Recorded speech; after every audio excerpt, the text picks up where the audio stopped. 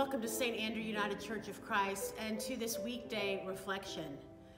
During the season of Lent, each week on the Wednesday or whenever you choose to listen to the weekday reflection, we are sharing with you something that comes out of the worship series that we are using for Lent. It's entitled Again and Again, and it is put together by a Sanctified art. It's a wonderful series of artwork, and we are fortunate enough to have been given words from each of the artists telling about their thoughts when it came to the scripture and the piece of art that they created. And so today I would like to show you and tell you about the piece of art that's entitled I Delight in You. And it was done by the Reverend Lisle, Gwynn, Garrity. Here's what she says.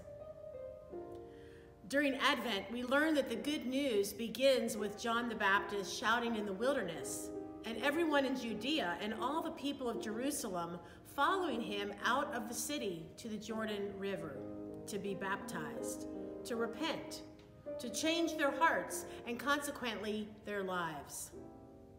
This is a moment of mainstream conversion, of widespread openness to truly hear the cries of one shouting out, to leave what they had known behind to follow a new path. This, Mark tells us, is when Jesus' ministry begins, with a community earnest and eager for change. The Gospel of Mark tells us nothing about Jesus' life prior to this moment, omitting any details of his miraculous birth or the years of his youth.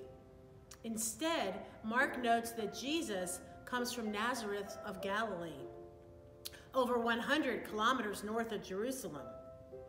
He comes to join John the Baptist's movement. We might expect the long-awaited Messiah to greet his new followers like the kings before him have, with a pompous coronation, with hunger to exert power and control over his populace. Instead, Jesus steps in line along the river's edge, blending in with the crowds, joining in solidarity with those around him.